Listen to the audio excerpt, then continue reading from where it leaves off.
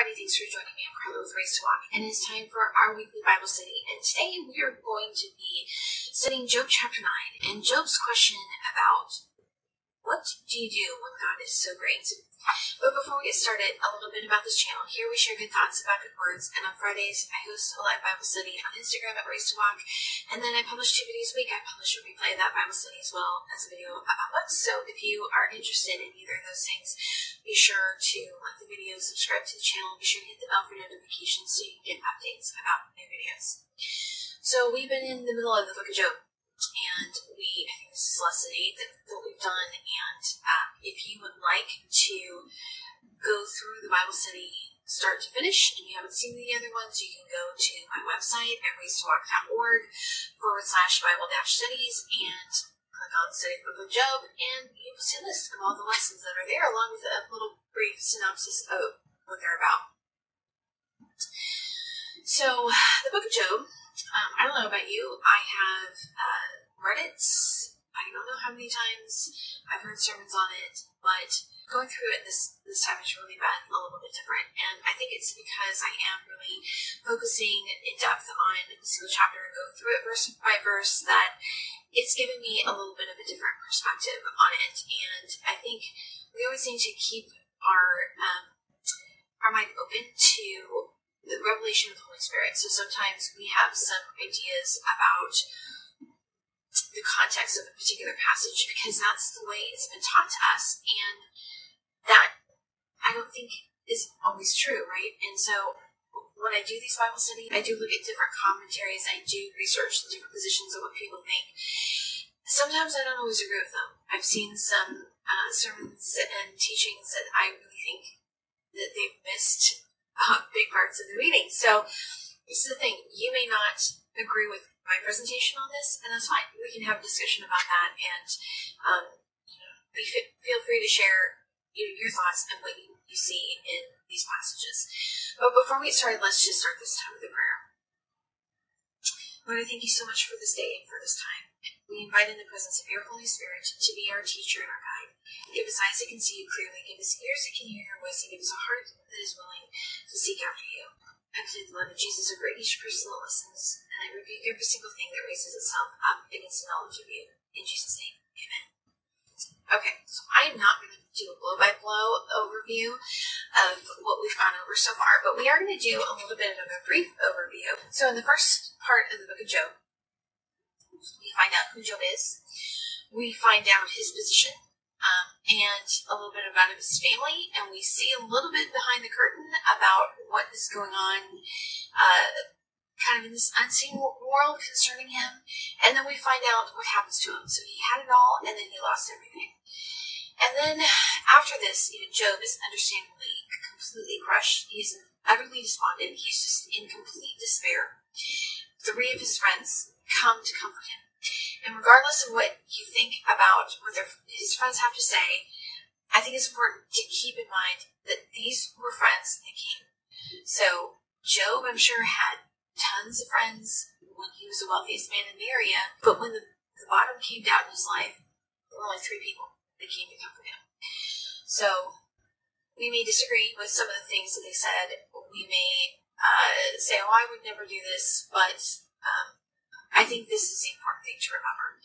So in chapter 3, this is Job's first response before his friends have said anything, that he can't see anything else. And so both of his friends tell him, go to God.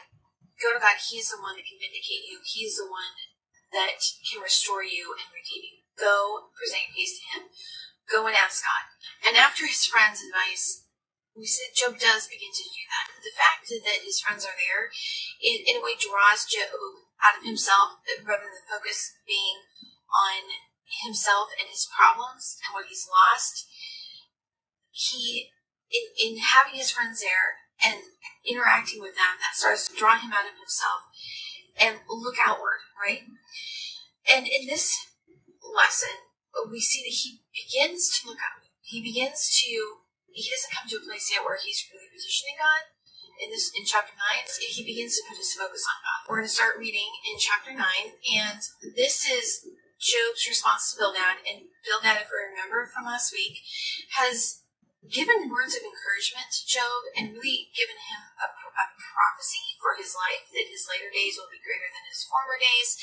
And he's really encouraged him that, go and ask God. If you're righteous, if you're not at fault and you've done nothing to deserve what's happened to you, go to God and ask him to help you.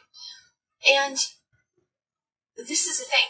So we're going to see what Job's response is and what his hang-up still is. And I'm going to be reading out of the New American Standard for most of the passage. So then Job answered, "In truth, I know that this is so, but how can a man be right before God?" So both Eliphaz and Bildad have said, go to God if you're righteous. And Job has a clear conscience about his actions. But the thing is, he realizes that no one can be truly righteous before God. I mean, he has been, we saw in chapter 1 that Job had been acting basically as high priest to atone for any unintentional sins on the part of his family. So he, of all people, knows that we can go right, we can even unwittingly violate God's laws. He knows this because he's made a practice of supplicating God and giving offerings to God in atonement for the sins of his family. Okay, now we're going to read in verse 3. If one wished to dispute with him, he could not answer him once and 1,000 times. Wise in heart and mighty in strength, who has defied him without harm? In these verses, Job begins to describe the magnificence and the majesty of God. God is so great. Who is Job? Who is Job to have even be noticed by God, let alone have a conversation with him? Like, who is he that he could even begin to approach the Almighty God? So as we're reading through this, let Job's words paint a picture in your mind of what he's describing here. Verse 5, "It is God who removes the mountains, they know not how. When he overturns them in his anger, who shakes the earth out of its place and its pillars tremble, who commands the sun not to shine and sets the seal upon the stars." This stanza is another one that is really interesting to compare translations. So let's look at how Young's literal translation translates this. I've mentioned this in Bible studies a few times before. This is a translation that was published in 1898. It's it's a formal equivalence translation. It's more word for word. What I really like about it is that if it's the choices between relaying the more of the literalness of the translation versus making it a smoother read, they'll stay with the literalness. And what I really like about it is that they're very faithful in translating like verb tenses. So you see kind of the action, I think, a little bit more in Young's literal translation than you do others. I've never seen a print copy of this book. You can, if you have the YouVersion Bible app, you can get it on there. That's usually how I see it, or any of the Bible study websites like Bible Gateway and Blue Letter Bible and Study Light. They'll have this translation as an option to look at. But let's read this. Verse 5, "Who is removing mountains, and they have not known? Who hath overturned them in his anger? Who is shaking earth from its place, and its pillars move themselves? Who is speaking to the sun, and it rises not, and the stars he sealeth up?" In these verses, Job is saying God is the one who moves mountains, and who is shaking the earth, and who is speaking to the sun. And these verbs are all in the present participle. So this is active and ongoing. This is a continuous process. So Job is acknowledging that God is active and present and working in the world. He just doesn't think that God will pay attention to him. The first verse says that God is the one who is removing mountains. And now we hear like this references to, straightening the paths, leveling the paths, removing obstacles. Usually it's kind of a way to say God is removing the obstacles in your path. He'll make your way straight. The other verse where this is very clearly references this same imagery is in Zechariah 4:6, where the prophet Zechariah is giving a word to Zerubbabel, who has been tasked with rebuilding the temple. And this is Zechariah 4:6, then he said to me, this is the word of the Lord to Zerubbabel, not by might, nor by power, but by my spirit, says the Lord of hosts. Who are you, O great mountain? Before Zerubbabel you shall become a plain, and he shall bring forth the top stone amid shouts of grace, grace to it. So Zechariah is faced with an overwhelming task, but God said, don't worry about it. I will make your way straight. I will remove the mountain in front of you. You trust in me, and you just move forward. Basically, what God is telling him is to have faith. We've talked about this a few times in my discussion with Donald Williams on his book, The 95 Theses for a New Reformation, and also in the sermon by George MacDonald on faith, the proof of the unseen. So faith isn't just having an idea and thinking something would be great. It's, as Donald Williams describes it, it's a trust that commits. So you trust in what God is saying, and you commit to that and move forward. And that's the exact same thing that George MacDonald says in his sermon. So he's saying, I've given you this task, you move forward, and I will clear the way for you. That's this illustration. This is also reminiscent of when Jesus says to his disciples, if you have faith like a grain of a mustard seed, you will say to this mountain, move from here to there, and it will move. Nothing will be impossible for you. In Job is saying, God is the one who moves mountains. In Zechariah, we see this partnership between man and God, right? He said, I'm going to make the way straight. You move forward. And then when Jesus is speaking to his disciples, and he is, in Christ, we are given, authority, right? And he's saying, as God's representative, if you say this is what will happen. You will be moving mountains. The next thing I want to talk about is just the setting of Job. And like I said, we've talked a few times, and there's a debate about the dating of Job, but I agree with the scholars that think that Job was written about the time of the patriarchs. And, so Egypt would have been the world power at the time, and their gods and beliefs would have been the dominant beliefs of the culture, right?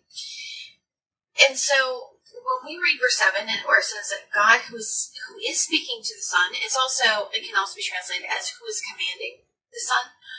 We, as moderns in the 21st century, would probably have in our mind this idea of, this object in space, and that, God orders it in a way that, he created the world and set the physical laws in place, and in that way he orders and commands these planets, right? But if this is set 4,000 years ago in the ancient Near East, that's not how they would have seen it. And the Egyptians, they had their own pantheon of gods.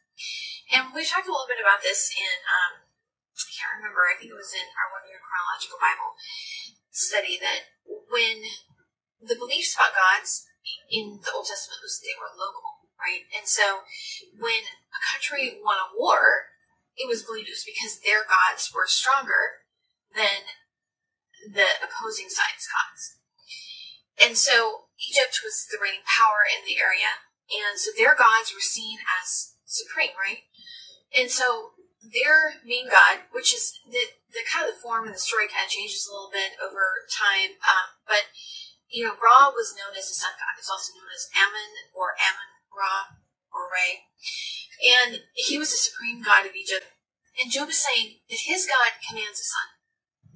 And then also on the same section, Ra was believed to have created the stars and the 4 pillars, which the 4 pillars were pillars that were believed to hold up the heavens. And the stars were believed to be like beings, or I read one description of it that they were believed to be ministers of Ra. So Ra was believed to have created them, and they were his ministers.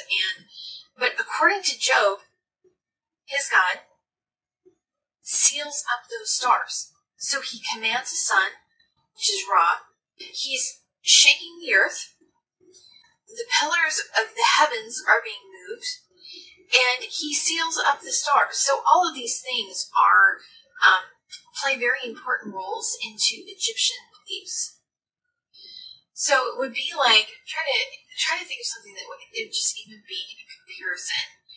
It would be like, I don't know that we really have anything like that. I was just reading a little bit about 9/11 yesterday with the building collapse in Florida, and they're still doing, search and recovery. I wanted to see like how long after the collapse at 9/11 that they found somebody. But anyway, I was watching what happened, and the reason that the attack was on that, it was because that was the center of our finance and our commerce. And then Flight 93 was, I think it was headed towards the White House. And then the other flight was at the Pentagon, right? And that's our military. So it's our commerce, our government, our military. Those are the three symbols that they went after to attack. The words of Job are kind of like his version of 9/11. He's attacking all the main symbols of the Egyptians. Yeah, let's go down to verse 8. Who alone stretches out the heavens and tramples down the waves of the sea. So I looked in the Net Full Note Study Bible. I'll link to it in the description if you're interested. It's really great to have, like, if you want to know some of the discussion and debate on different translations. That has a ton of it, especially here in Job. A lot of discussion and notes.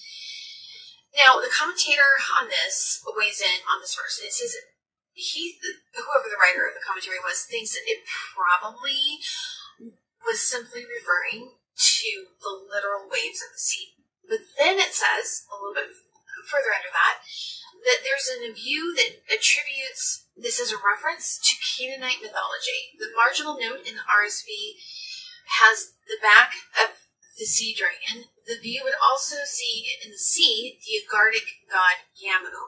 I think that that's probably true. I mean, he's already addressing this God's superiority over the Egyptian gods. That just makes sense to me, and it would fit that he's also addressing the pantheons of the surrounding nations too. Let's go down to verse 9. Who makes the bear Orion and the Pleiades and the chambers of the south. So this is referring to constellations. I'm going to link in the description a bunch of links about these constellations and some of the myths about them. And I'm sure there's more of a connection to verse 9. I'll just be honest with you, I spent a whole lot of time just researching the mythology of the ancient Near East when I was doing this. So I know that there are references here, but you could probably write a book just on this single verse alone. But again here, he's saying that Yahweh made the bear Orion and the Pleiades. And this is something that Job is saying Yahweh did that Amun-Ra had said he did. So again, this is kind of a confrontation here, right? Verse 10. Who does great things unfathomable and wondrous works without number. Were he to pass by me, I would not see him. Were he to move past me, I would not perceive him. Were he to snatch away, who could restrain him? Who could say to him, what are you doing? Now, in this, Job is differentiating his God from all the pagan gods. So the gods of Egypt and all the ones that were around at the time, they took a human or humanish form, and they walked among men. Pharaohs were believed to be their descendants. They could be seen, they could be challenged, and in the war of the evil, they were. The outcome was kind of uncertain sometimes. So they were supreme and powerful, but they weren't really all powerful, right? So Job in this verse is describing God as immaterial, yet ever present. He's all powerful, and his judgment cannot be questioned or challenged. So verse 13, God will not turn back his anger. Beneath him crouch the helpers of Rahab. Now, if you're reading this, you probably have in your mind Rahab, the one who helped the spies, conquer Jericho, right? That's not that. So again, the Net Full Note Study Bible provides some clarification on this reference. This is from that comment. Rahab is not to be confused with the harlot of the same name from Jericho. Rahab is identified with Tiamat of the Babylonian creation epic, or Leviathan of Canaanite myths. It is also used in parallelism to the sea in chapter 26:12, or the Red Sea, Psalm 74:13, and so comes to symbolize Egypt in Isaiah 37. In the Babylonian creation epic, there is a reference to the helper of Tiamat. In the Bible, the reference is only to the raging sea which the Lord controlled at creation. So again, now we're hitting a Babylonian creation myth, right? So wouldn't you think that other that they thought just referred to the sea probably refers to the other ideas about who actually is responsible for creating and ordering the world, right? And I think all of these references make it really clear that Job is proclaiming the sovereignty of Yahweh over all of the other gods, that he is supreme, the greatest of all. But then we come to the dilemma. And like I said, the Egyptians believed that Ra was the supreme and most powerful. He wasn't technically omnipotent or all-powerful. And the Egyptian priests actually performed daily rituals to curse Apep, which was the serpent god, or he's a god of darkness and evil in the Egyptian pantheon. And he was Ra's enemy. So they believed that the daylight was Ra driving his chariot across the sky, and darkness was when Apep, the snake, came into power. So they had to curse Apep each day to make sure that the next day would come. So in essence, the order of the world depended on the priest's faithfulness to their tasks. So if God is omnipotent, omnipresent, and omniscient, it's that if he's perfectly righteous and perfectly just, who is Job to petition him? If Job truly understands the greatness of God, then how can he possibly think he has any right or position to come and bother him to act on his behalf? And so this is a question that we see Job asking in the last part of chapter 9. This is verse 14. How then can I answer him and choose my words before him? For though I were right, I could not answer. I would have to implore the mercy of my judge. In this, Job is pointing out that even if he were righteous, how can he possibly stand before God? Verse 16, if I called and he answered me, I could not believe that he was listening to my voice. So at this point, Job has begun to look out of himself and look to God, and recognizing this greatness and this glorious God, but he still feels separate and unworthy, right? And so how can this great God listen to him? And so God, who is above all the other pantheons of God, who is above all the powers of the earth, like, what would he want to say to Job of us? Like, even though Job were the greatest in his area, Job still realizes his insignificance. And so this is a place where God's story begins. And so remember, the book of Job was written before Genesis, right? Before God's inspired account of creation was given, where we are told that man was created in the image of God, and that we've been given authority to be God's representatives here on earth.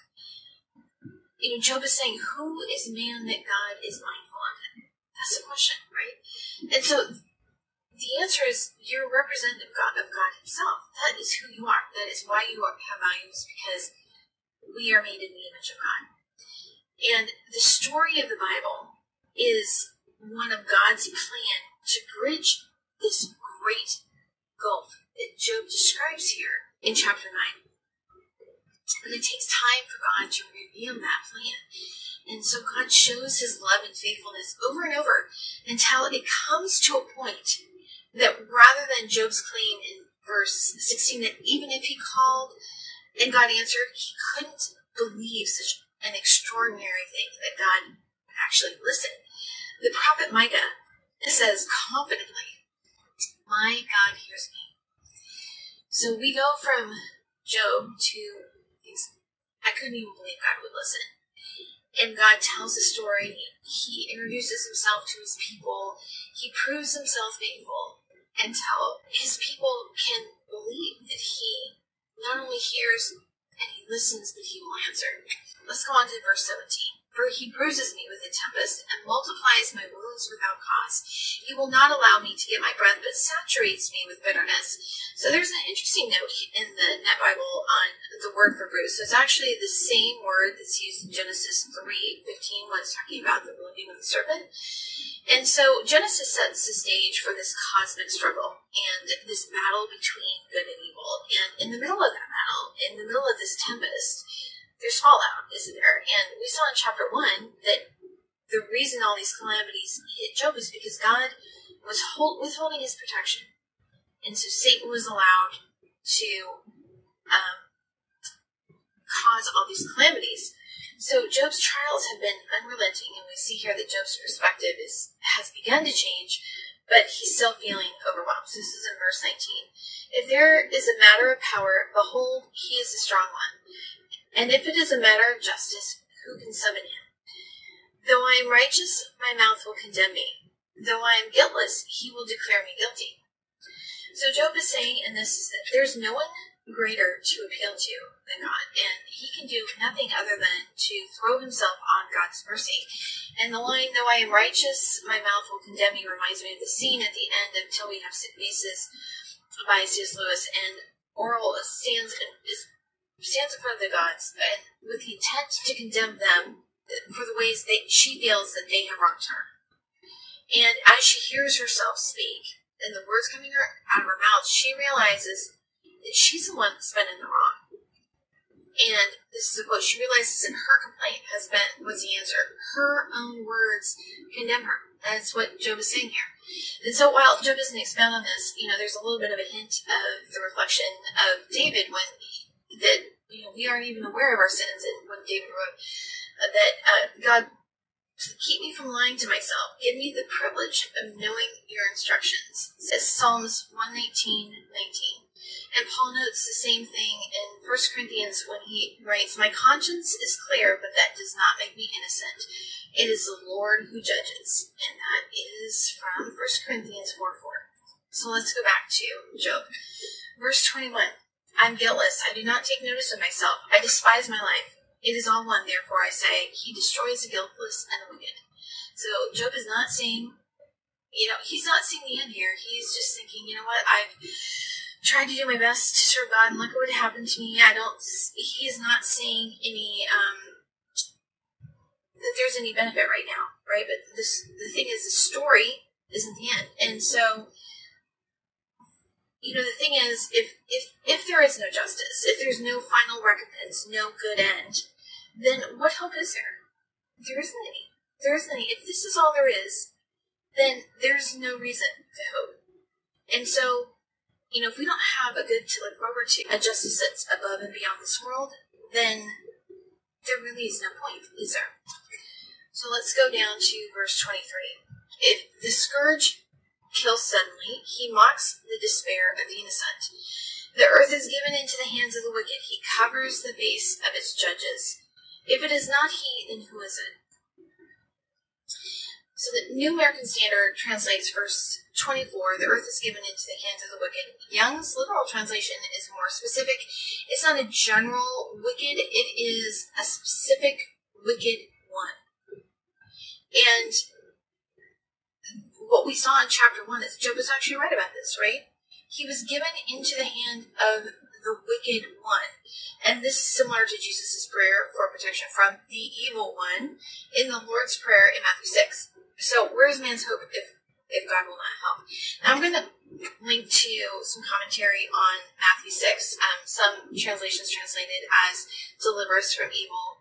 There's commentary that's like this, the context is, and the phrasing is, that the evil one is a better translation. It's about a specific being versus general abstract evil. Verse 25, now my days are swifter than a runner. They flee away and they see no good. They slip like reed boats, like an eagle that swoops in on its prey. There Job is reflecting on the transitory nature of life as being. Verse 27, though I say, I will forget my complaint. I will leave off my sad countenance and be cheerful. I am afraid all my pains, and I know you will not acquit me. In the face of great grief, sometimes people will go for the path of escape and distraction. They, rather than examining their situation, they just want to do anything to escape the pain. But Job knows that if he tries to push it under the rug and act like everything is fine, it's not going to help his situation. Whatever the issue is that brought him to this point will still be the issue if he doesn't acknowledge it. Verse 29, I am accounted wicked. Why then should I toil in vain? If I should wash myself with snow and cleanse my hands with lye, yet you would plunge me into the pit, and my own clothes would abhor me. Job recognizes that there's nothing that he can do on his own or through his own power to make himself right with God. Verse 32, for he is not a man, as I am, that I may answer him, that we may go to court together. There is no umpire between us who may lay his hand upon us both. And I think this is the whole message of this chapter. Is like, the greater the God. So we need a great God, right? The world is such a mess. There's so much coming against us. We need a great, big God to help us. But the greater the God, the bigger the gulf between us and God. That's the problem, isn't it? Job knows that he serves a magnificent God, and so he fully recognizes this problem. He knows that he has no standing and no right relationship with God. And just think about how far the gulf had grown from the time when Adam and Eve walked daily in the garden with God in communion and fellowship to Job, where he doesn't even think God cares or will listen, right? Such a difference. And this is the same way that the leaders of Israel felt when they were invited for a fellowship meal with God on Mount Sinai. We have a Bible study video on this, on the reasons for Easter, and I'll link to that. They came into the presence of God and had communion with Him. They saw God face to face. But it was too much. After they left, it was too much for them to handle. They were overwhelmed. They told Moses that to speak to God for them, and they didn't want to hear it. And here we see Job is also looking for a mediator. He realizes how great God is, and that it's just, it's overwhelming. Verse 34, let him remove his rod from me, and let not dread of him terrify me. Then I would speak and not fear him, but I am not like that in myself. So the sphere of judgment is what is keeping Job from fellowship with God, and he just doesn't see a way out. And though Job doesn't know it yet, help is on the way. God's plan is in process. It wasn't until hundreds of years later that the full answer was revealed. But even when Job is saying this, God's plan was already in process. God was working circumstances to bring about Job's request. He wanted to be able to speak to God, to go to Him as a friend, someone that he could count on, rely on, because he realizes that there's just, in his iniquity, in his sin, he can't do that. So this is in Hebrews chapter 4. This is what the answer is, right? Verses 14 through 16. Therefore, since we have a great high priest who has passed through the heavens, Jesus the Son of God, let us hold fast our confession, for we do not have a high priest who cannot sympathize with our weaknesses, but one who has been tempted in all things, as we are, yet without sin. Therefore, let us draw near with confidence to the throne of grace, so that we may receive mercy and find grace to help in time of need. So this is what Job was looking for, this confidence to come into the throne of grace. And this is what Jesus brought, right? A way to be in that communion and fellowship, and to be able to come with confidence to God. So as we're ending this, just keep in mind that whatever your circumstances are today, that you do have that great high priest that is interceding on your behalf. And that God's plan for you is in process. You may not see that good end yet, but just like Job, that good end is coming. So let's just end this time with the prayer. Lord, I thank you so much for this day and for this time, Lord. I thank you that you are a good God and that you do work all things according to the good of those who are called by your name, that you have good plans for us. And we trust in you, Lord. Give us true faith, that trust that commits. For the favorableness of God over each person who listens. In Jesus' name, amen. Okay, well, thanks for joining me. And if you found this video encouraging or helpful, share it with a friend and someone else you think might enjoy it. Thanks for watching, and I'll see you next time.